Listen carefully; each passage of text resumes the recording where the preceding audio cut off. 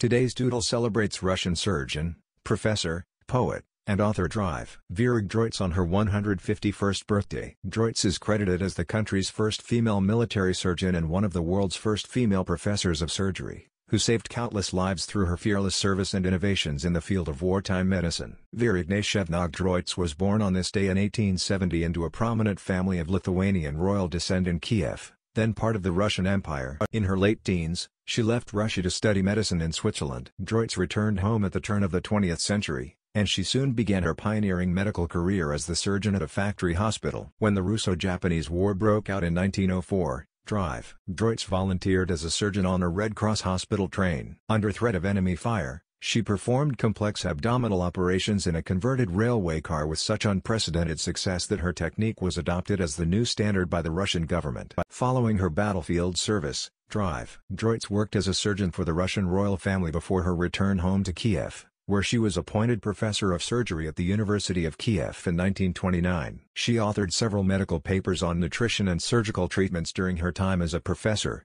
but her talent as a writer was not limited to academics. Gedroits also published multiple collections of poems, and several non-fiction works, including the 1931 memoir simply titled Life, which told the story of her personal journey that led to service on the front lines in 1904. Thank you, Vera Gedroits, for pushing the world of medicine forward, even with the odds stacked against you. Like, share and subscribe to Doodle Catalog.